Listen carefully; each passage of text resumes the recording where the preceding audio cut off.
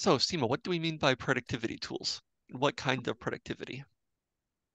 Yeah, so throughout the day, you have run many of the exercises already, and examples, and you have encountered probably many errors, and you have encountered many, like when you have run code, you get an error or something in your code.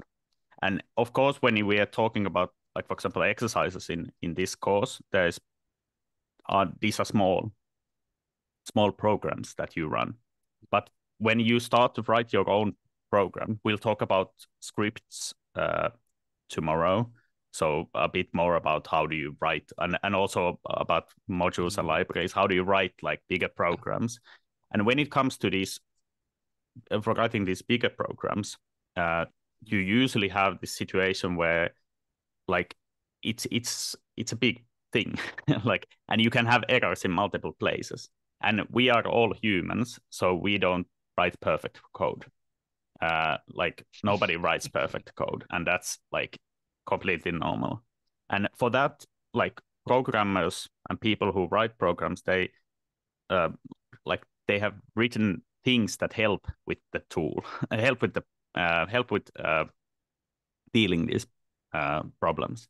And well, the most common is like if you have an editor that has syntax highlighting, like Mhm. Jupyter has. So, Like okay. if you So have it's a basically, it's tools that make your human effort more effective. Yes. So let's say you have Okay. a VS Code or something, and you can uh, it can give you auto completion or something. Like these are Yeah. already productivity tools. They improve your productivity when you code. But there's Mhm. different class of productivity tools, or different types of productivity tools, and these are Yeah. the most common ones, of course. But then there's other tools that are specifically designed to fix certain things about your Yeah. programs, or help you fix certain things about your Yeah. programs. So for example, let's let's think about what the Python language is. So if Yeah. you want to give a terminal and or Okay. Python terminal and run the first example that we have there, Let's uh, see. like in the code. So if you try to run what we have in the, A terminal or Jupyter Notebook? you can take a notebook as well. Yeah. Okay. Uh, sure. Yeah. I'll So do set it name. yeah, this So is let's a see. follow along. You don't need to type it this, by the way. But so each language has a syntax. Like programming Okay. language has a syntax, and sometimes you might do something that is not permitted in that language. So for example, here you cannot assign true to be one, because like you're not allowed to change the true value. So you get a syntax error. So you have a problem in Mm. the syntax of what you have been writing. Like the programming language doesn't understand what they're doing. Of course, in this case, it's Yeah. like a trivial problem.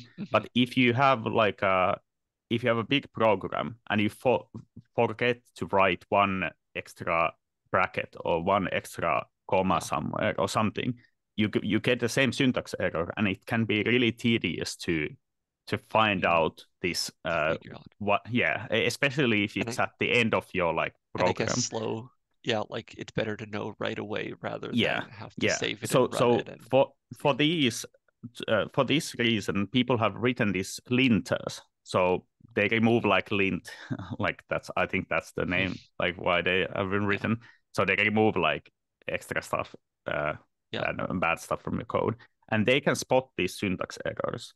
So Hmm. some popular linters are this rough PyLint and Flake 8. But for this Yeah. example, let's try with PyLint, which is Should we should do be it installed here? in the example. Okay. Yeah. Okay. So I'll type. So in order to open the script, so we'll talk more about this tomorrow. Yeah, But let's. here's what I recommend. I can right click and copy the link. And in Jupyter Lab, go to File, open from URL, and paste the link. Okay, I have to use Control V and click Open. And here it is. So it's both saved the file and has opened it in Yeah. the Jupyter Lab here. Yeah, and this Okay. program, like usually when you get programs on the internet, when you use code by other people, or if you write a code, you might write it as a script. Like in this case, it's an example script, and by quick glance, it looks like Python code. So what's the problem? And but let's try to use PyLint to check if there's any problems here. So the examples Okay. here use the command line. So Yeah. there is So this possibility is of getting something. these linters working in Jupyter Lab, but unfortunately, well, you need to install specific packages for that. Yeah. And for Yeah. this example, let's try with the terminal. So we're showing from the command line. We think we've made this where if you're using the Anaconda, this should work on all operating systems. But if not, then take a step back, watch us, and don't worry Yeah, yet. yeah. So I go You to don't need to run File, these New. examples while we are running them. So I've made a new terminal here. And I can scoot this down here. So it shows I'm in. Oh, I wanted this to open in the terminal. If I click plus here. Okay, so opening it this way has put me at the right place where my Python stuff is. Okay, so what do? I try running the linter. Yeah, let's try running PyLint and run the example. Pylint lint Yeah. example. So I push tab, it filled out the name. I push enter, Yeah.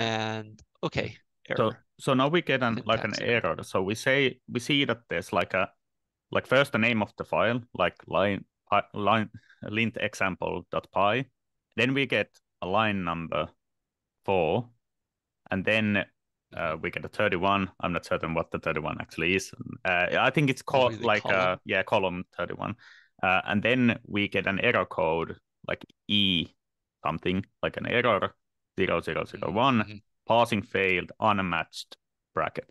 So if we now look at Yeah, the line 4 of the code and scroll down, we notice that there's an extra bracket there. Well, yeah, actually, the Jupyter Lab highlights it for us. It marks it as yeah. red That's already, nice.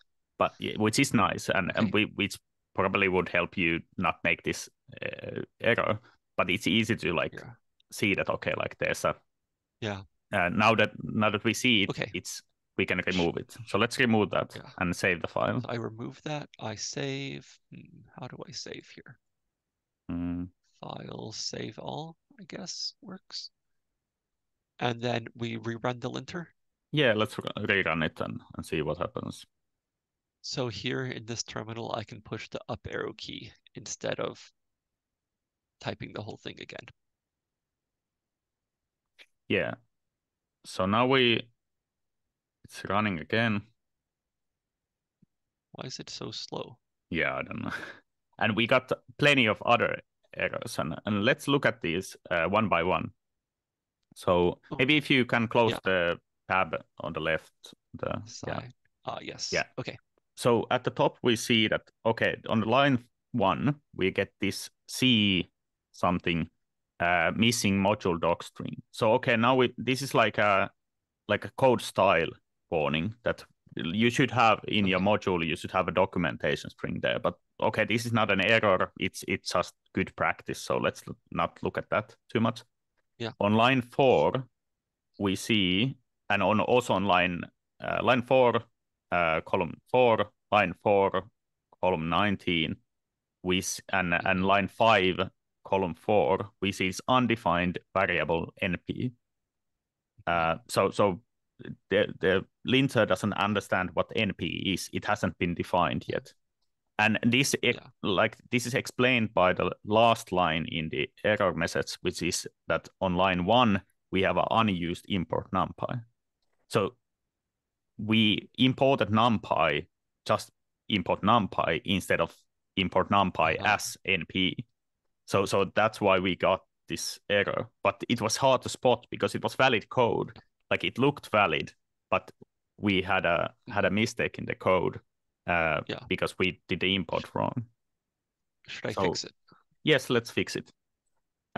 If you look at also Okay. the end of the output for the PyLinter, you see that it gave a code rating, and the code rating was 0 because it knows that, okay, this code won't run.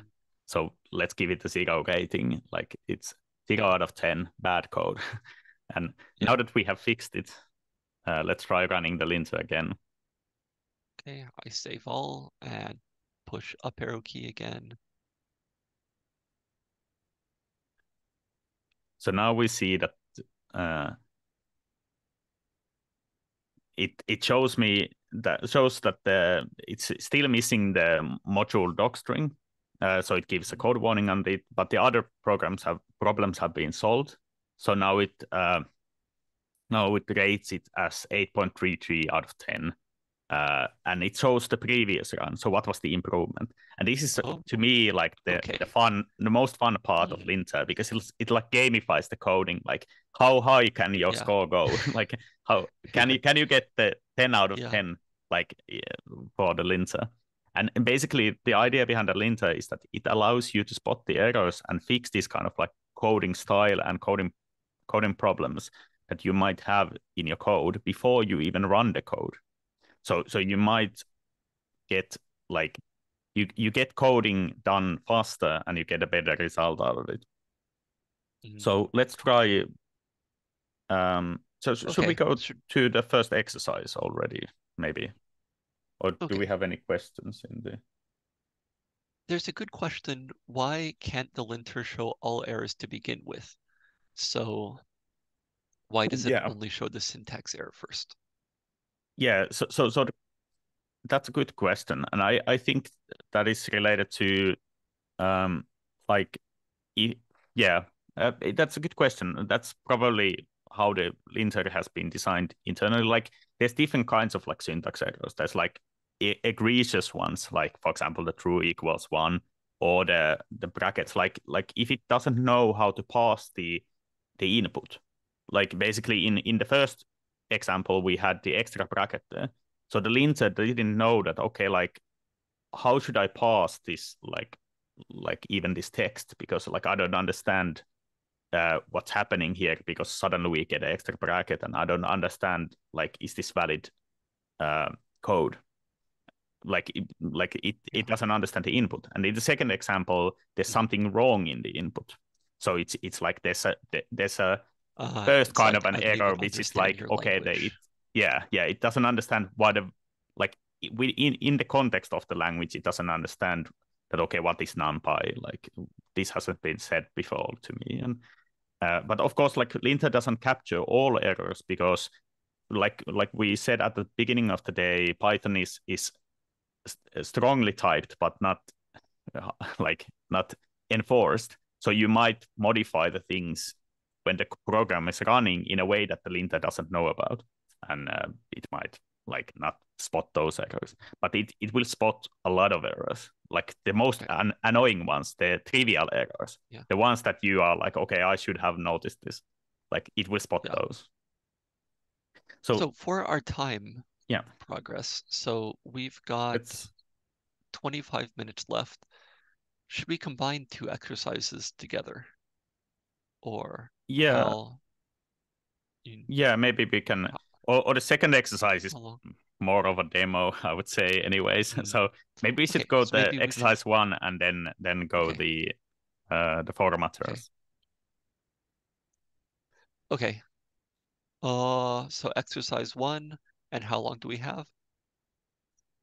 So should we take 10 minutes? It's not that Till long of an exercise.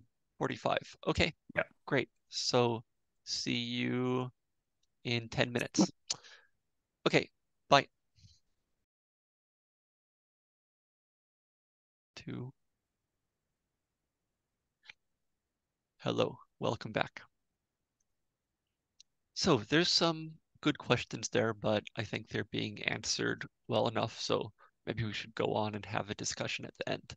So Sima, what's next? Yeah. So I'll quickly mention that in the exercise, there's a like a in the exercise there's error that the linter doesn't spot, we can point it out if you show the Uh, exercise code. okay. Like, and this is for by design. Like, this is an example of an error that the linter doesn't spot. Mm. So if you look at the code here, it's fairly normal code, but it's so complex that it's hard to say where the errors are. But the error that the linter doesn't spot is in the X scatter, where you have one T instead of two T's in that line. And the reason why the linter doesn't spot this error is that the linter doesn't actually import anything when it runs. Like, when it runs, it just checks the code. It doesn't actually like import Pandas. It doesn't import yeah. Matplotlib or anything like that. So it doesn't spot that, okay, there's this object that has Okay. this attribute that is wrongly named. So So like it's yeah. it doesn't import anything or doesn't go fully deep. Like Well, yeah, it usually checks like module module like the module level, level yeah, variables or something. stuff, yeah, but usually it doesn't go that deep. So of Yeah. course there's other linters that might spot this, but there are various tools that you can Mm. use, various linters you can use. Okay.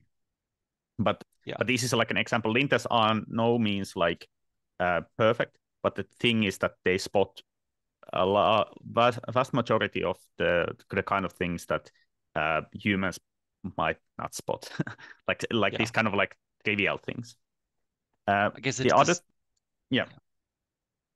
go Go right ahead. ahead. I was gonna No, I say was, it's like it works well with a human. Like you spot some things easily, but not others, and the computer spots some things that you don't see well. yeah, and it's a tool. It's a tool that you can use or not use. If you don't like linters, you don't have to, but then you might Yeah. encounter errors a bit more. Uh, Yeah. okay, but let's move forward to another kind of like Okay. productivity tool that you can use, and this is about style enforcement. So Python is very flexible when it comes to like what sort of programming styles should you use, like what sort of naming should you use. So here's like few examples, like you can use different variable naming styles, and that you can, and these are all valid Python, but there are, for the reason that like it's flexible, it doesn't enforce it, but at the same time it recommends certain like standards, Python developers, because like then it makes code easier to read for other people as well. And these major standards are these like Python enhancement protocols, or I don't know what these are called, like this pep Yeah, I think it's eh, yeah, enhancement protocols. yeah, they're like recommendations for the community, and the PEP 8 is one of the most popular ones, which is like set standards of how, like, okay, like your code should look like this, and then there's like a doc string standard of how the documentation strings should be written, and different people have different standards. For example, like for the documentation strings, NumPy has its own standard, and Google has its own standard, and different places have their own standards. But what is usually like nice is that you can use these different kinds of like formatters and linters to enforce a certain standard for your code. So like I personally, like, I don't have that many opinions on my code. I would rather my code be readable than like something like, there's this joke about like, Yeah. why don't people, if in the if they are in the like in a courtroom and they are asked to tell in your own words like what happened in the Yeah. situation, like nobody just like invents their own words. They use the same words that everybody else uses. Like they don't Mm. just like start gobbling up random words.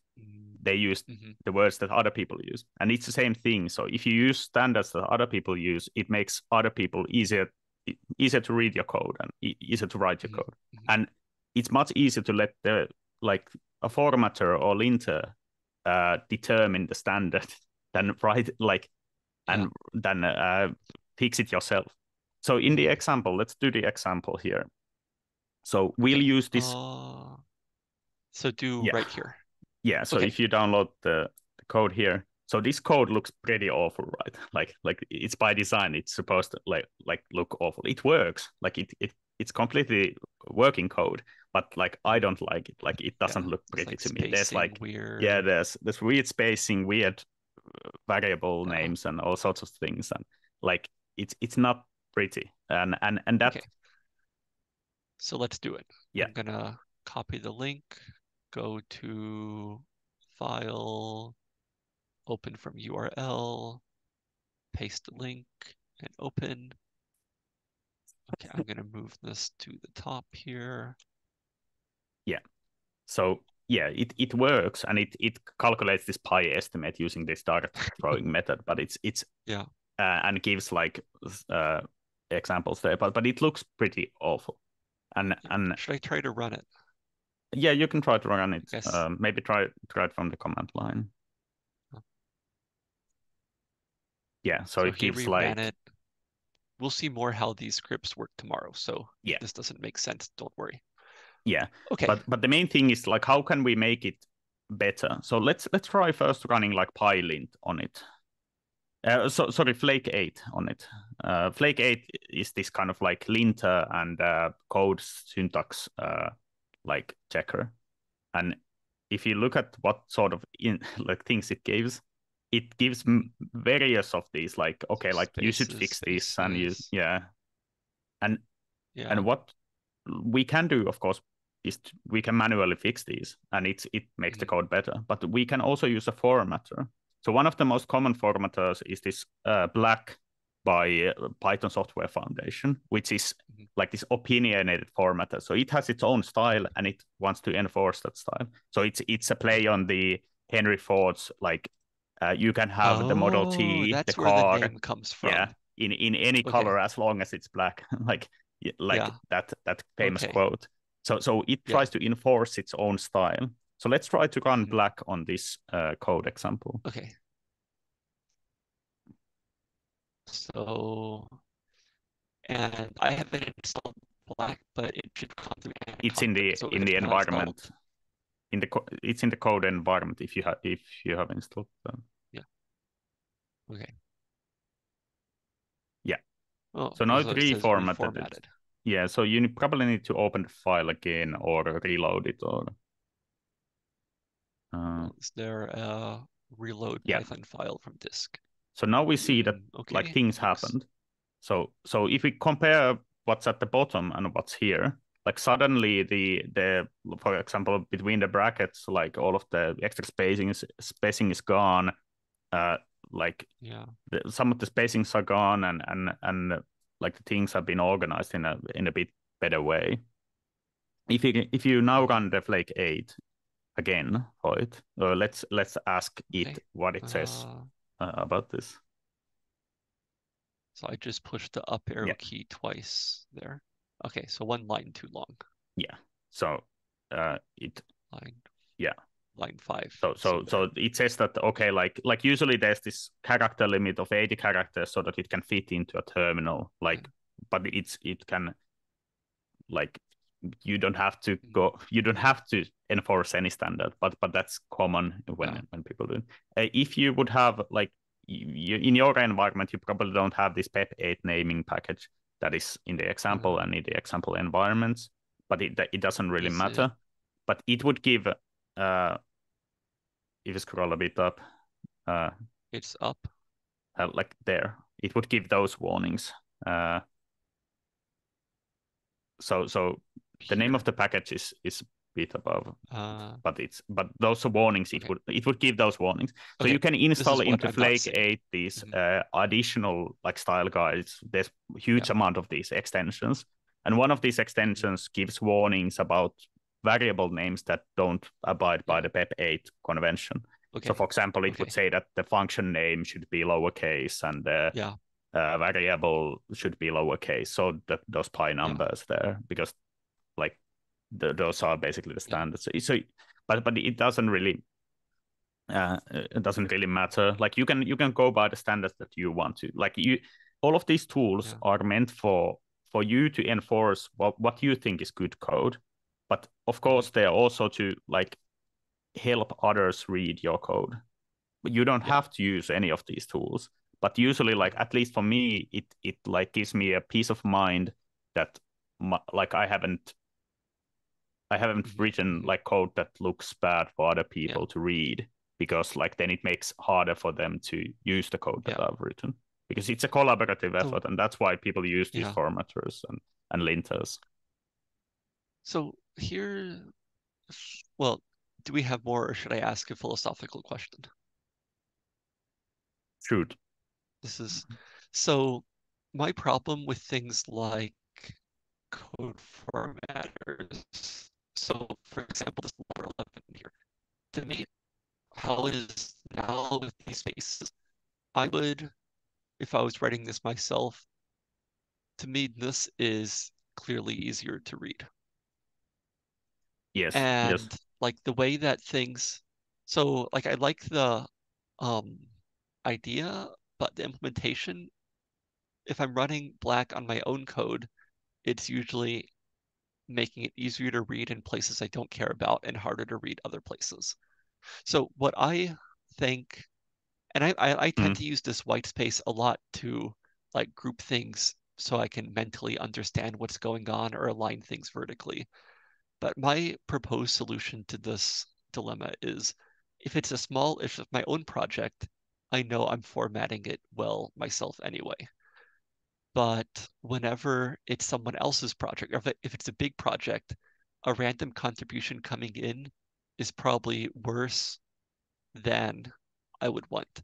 So there, it's better to make it uniform, even if the uniform is not exactly what I would want. mm. Do you have any I w thoughts on this?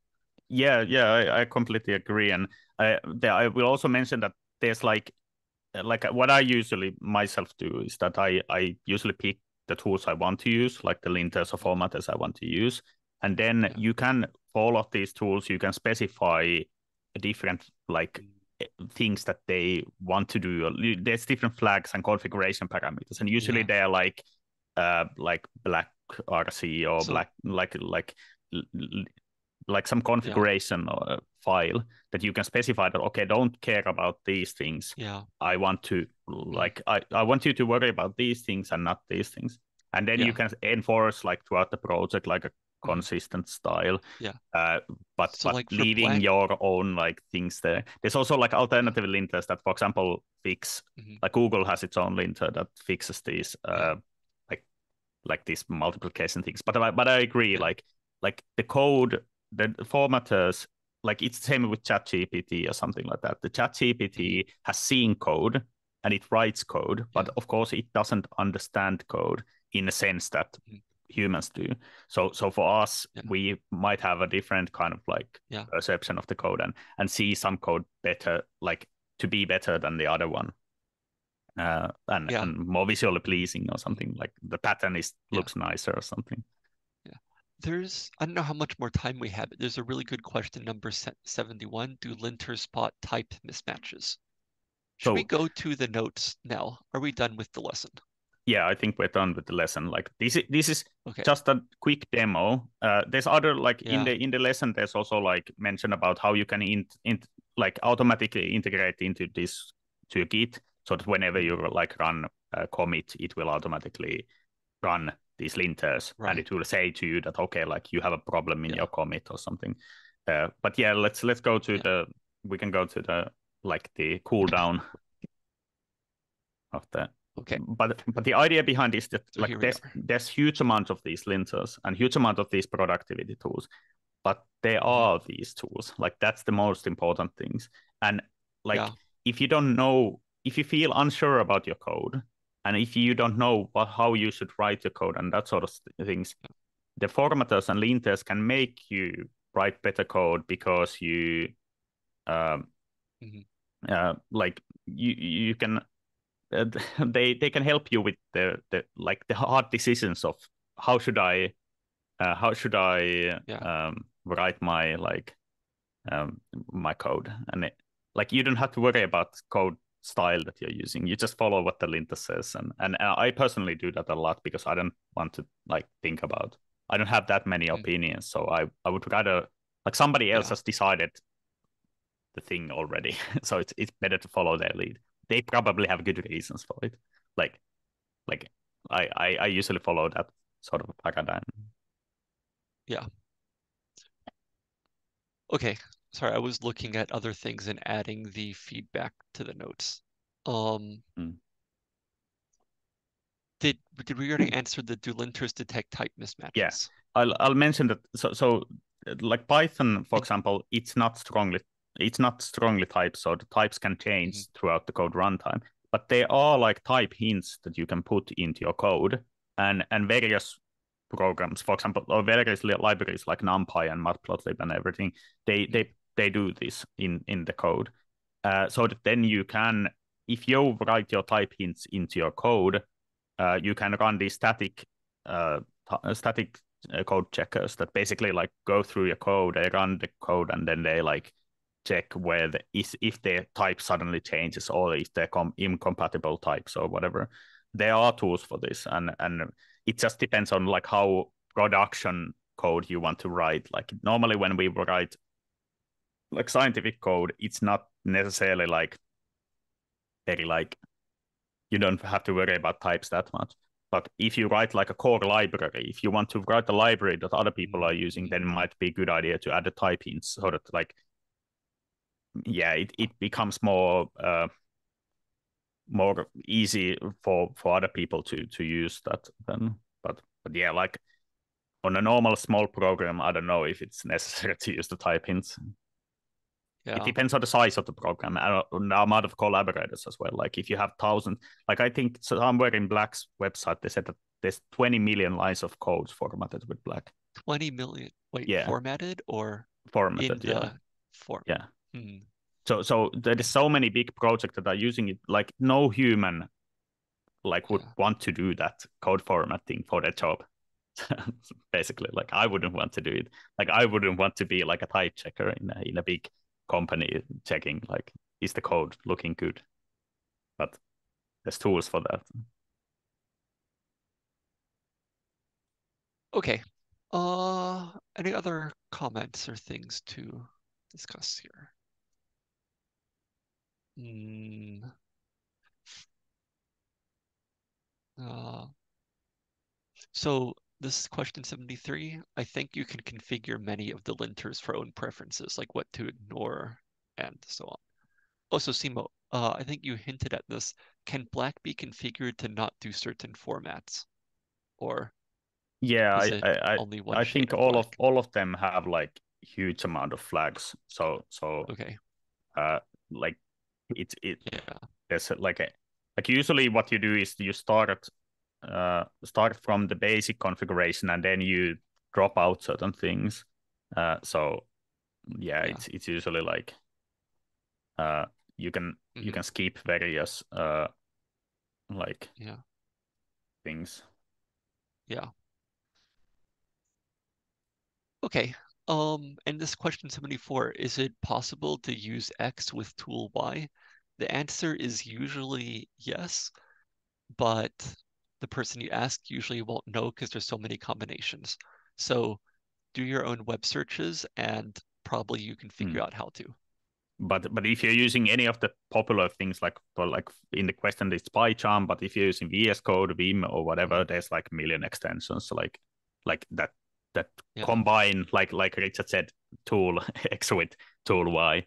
And Yeah. usually you get like a button that like if you press this button, it Hmm. will run this linter or whatever Yeah. for your code. And usually many IDEs they already come with some of these tools.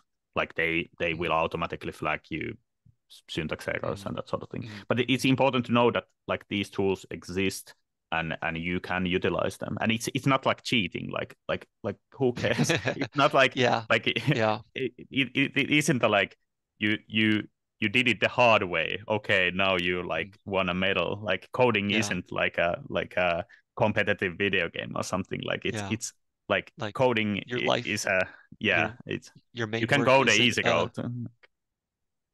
your main work isn't a homework assignment where if you don't do it yourself, it's plagiarism. Mm, Your yeah, real work like is yeah, something where if like you for example, don't get efficiently, you're doing it. like one would think that Okay, for example, so like we're past yeah, the time now. So yeah, let's if go. like we are done with everything for today, we might still hang out talking for a little bit, but thank you for coming. And if you have more, please please fill out this feedback for today. It is very important, and we always look at it before preparing the next year.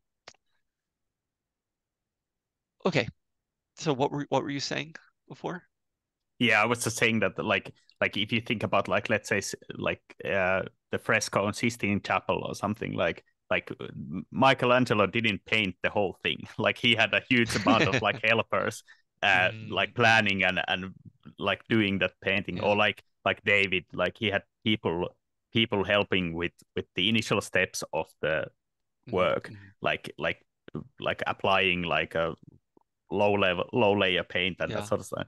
So coding is a similar kind of thing. Like if you can, the hard things are what you really want to do with the code. The Yeah. the easier things of okay, how do I write this?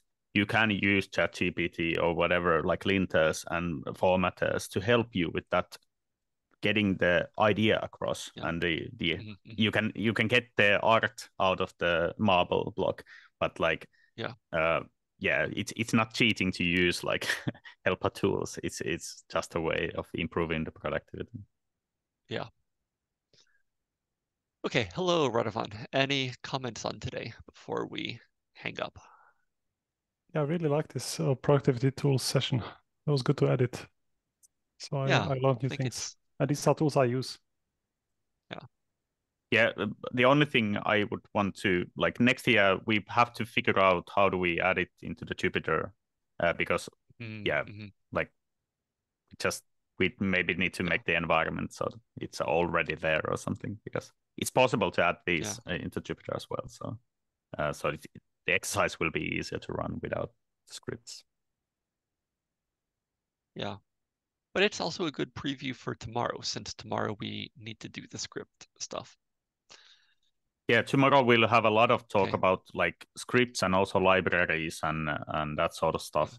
And also there was mentioned about software architecture in the chat, so we'll be talking about that as well. And these productivity tools are, yeah, like Richard said, tied to that. So, but yeah, Okay. so should we close out the day? Great. Let's close up. See you tomorrow. So remember to prepare for day 3. There's some news here, which you probably already read. Um, Remember to give feedback. This session, for example, was a new session, so it would be nice to hear like what can we improve and what would you like to hear yeah, more yeah, in the upcoming years. yeah. Okay. Thanks a lot. See you tomorrow. Same time.